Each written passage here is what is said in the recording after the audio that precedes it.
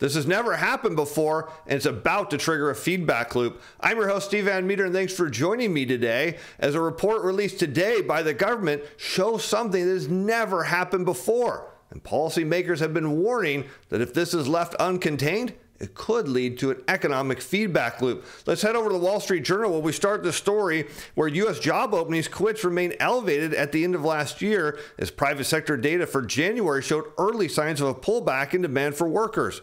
There were 10.8 million job openings on January 21st, according to analysis of postings by job site Indeed, a decrease of more than 1 million from its estimate at the end of December. The private sector figure reflects high demand for workers in a tight labor market where the number of jobs far exceeds the number of available workers. And not to be left out, the Labor Department on Tuesday separately released a December snapshot of hiring and departure trends that showed demand for workers and turnover remained historically high at the end of the year. And there were 10.9 million job openings in December, the department said, up slightly from 10.8 million the prior month. And here you can see the job openings and labor turnover survey were not at all-time highs, but we're really close to it. And this has got policymakers concerned, and you're about to see why. Let's keep going with a story where the number of times workers quit fell to 4.3 million in December from a record 4.5 million the prior month. Hiring also eased that month to 6.3 million, down by 330,000 from November. And here you can see the quits are rising too, and that tends to happen right before recession. But that's not the reason policymakers are concerned. Let's keep going because overall demand for workers is still quite strong, but some sectors might have just pulled back on their hiring plans because there's been a corresponding pullback in consumer demand for those services, Mr. Bunker said. He added that businesses offering in-person services were more affected by the Omicron variant. And we have seen companies lay off lately, not huge numbers, but there is something that doesn't make sense. And let's keep looking at the data because the White House warns the latest jobs data will be ugly due to Omicron. And Dee Spassky warned that COVID illnesses are counted as job losses. January jobs data were collected as U.S. Omicron cases soared. And Brian Deese, the director of President Joe Biden's National Economic Council, said the numbers could be confusing as COVID illnesses are recorded as job losses. Well, if that doesn't make much sense to you, hang tight, because it didn't to me either. We expect that this will have an impact on the numbers, Deese told MSNBC on Tuesday. We never put too much weight on any individual month, although they do tend to celebrate them when they're big. This will particularly be true this month because of the likely effect of the short-term absences from Omicron. And what we find out is if a worker was out and did not receive paid leave, they are counted as having lost their job. Nearly 9 million people missed work due to illnesses in January when the data was being collected. So we just want to kind of prepare, people to understand how the data is taken. As a result, the month's job report may show job losses in part because workers were out sick from Omicron. Economists expect non-farm payrolls to rise 150,000 that's due on Friday for January, the weakest reading since the end of 2020. The U.S. unemployment rate is seen remaining unchanged at 3.9%, according to forecasts compiled by Bloomberg. And of course, at 3.9%, that keeps the Fed absolutely in play. And if you're concerned about what the Fed's tightening cycle could mean to your portfolio, well, you shouldn't be. Be sure to check out Portfolio Shield. There's a link in the corner and in the description below. You'll be glad you did. Because what we've never seen before in the data, well, here we go. The labor insanity, this from Zero Hedge, there are now a record 4.6 million more job openings than unemployed workers. And that is what policymakers are afraid of. They're afraid of triggering a wage price spiral where employers are forced to raise wages to attract more workers or to keep the workers they have. And those workers, with higher wages, go out and consume more goods and services, driving inflation even higher, when then you start to get a feedback loop where higher wages lead to higher prices and higher prices lead to higher wages. And well, with inflation already spiraling out of control, policymakers really do not want this at all. But is there any actual evidence to support that this is happening or could happen? Well, let's take a look at the charts and find out.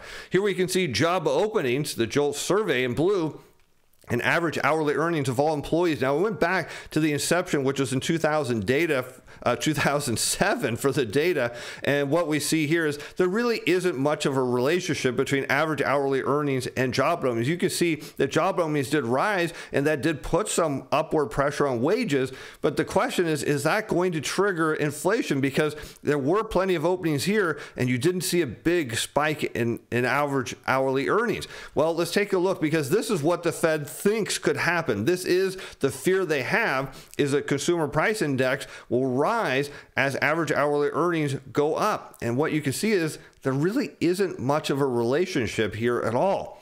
In fact, there doesn't appear to be one that you could even count on happening.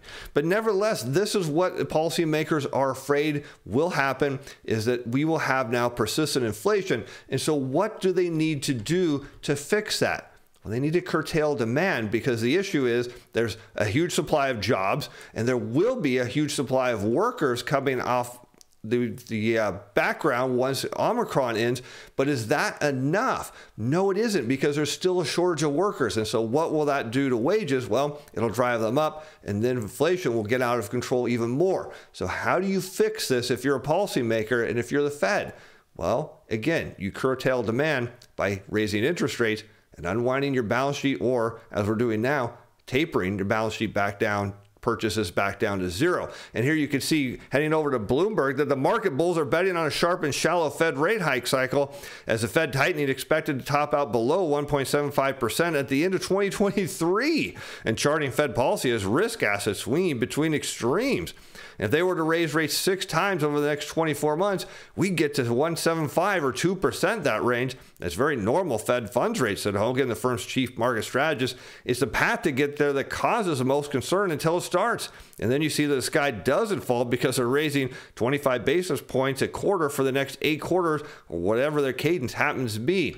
And that's the issue here, is when you start restricting demand, the way you do that is by raising interest rates. And when interest rates go up, people tend to borrow less. In fact, when they see higher rates available as savings and other avenues, what do? They tend to save more. And there's your demand component. But the problem is that we're already seeing is demand is already waning without government transfers. And now the Fed's jumping on board, because they think that your wage is going up too fast. And most workers right now that are watching this are saying, my wage isn't going up enough. I can't afford these higher prices. But the Fed doesn't get it. They're afraid. And of course, we know what happens when there's high inflation and a Fed tightening cycle. Well, I'll show you, because here I've circled the federal funds rate and consumer price index, and when they're both peaking, you have 1, 2, 3, 4, 5, 6, 7, 8, 9, and maybe 10 recessions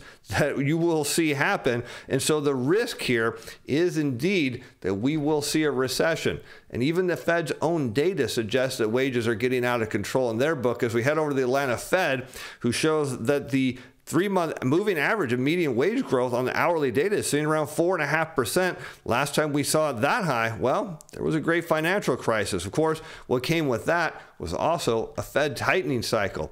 But how will this all end? Will it come out the way the central bankers want and the policymakers want, with a soft landing and inflation cooling off? Or will it end in a recession? Because the way this always ends, and I want to show you this next chart, because what happens is there's a shortage of workers. But when the Fed curtails demand and the economy lapses back into a recession, well, people will need to look for jobs. And the reason people are quitting, well, there's really one answer. And it always is the same answer, is the stock market. And when people feel they're getting wealthier, as the Wilshire 5000 price index shown, people seem to quit their job more, because why would they need to worry about working when they can live off of their portfolio? And when stocks start to go down, quits start to fall as people head back to work. And you can see that here, and you can see it happen again. So the way this ends is the same way it always ends. As you see a pullback in demand, consumption falls, all of a sudden employers don't need as many workers, and the stock market goes down, and then all of a sudden there's a recession due to a Fed tightening cycle, and then people come back into the workforce, and there's not enough jobs now for all the workers who want to work, driving wages back down and inflation along with it. I'm Steve Van Metre. Thanks for watching. Bye now. The content of this video is provided as educational information only. It's not intended to provide investment or other advice. It shows not to be construed as a recommendation or solicitation by a security, financial instrument, or participate in any particular trading strategy. This video was prepared by Steven Van Metre personal capacity. Opinions expressed in this video that do not affect the Atlas Financial Advice Inc. or Steven Van Metre Financial.